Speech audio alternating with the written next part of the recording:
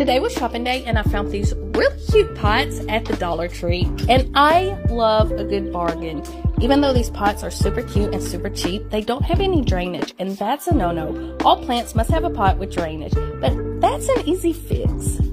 I'm going to use my drill bit and my drill gun to make drainage holes in each one of these pots. So if you don't have a drill gun, you can always use a solder iron or come up with another clever way to make drainage holes in your pots, because you don't want to miss out on this bargain, y'all. They have all kinds of shapes, sizes, colors, and it's a really good bargain. But your plants must have drainage in the pots, otherwise you will have root rot, and that's something we don't want as plant lovers or enthusiasts. You don't want root rot. That's a big no-no, and it's really devastating. But once you have your holes in your pots, you're ready for planting.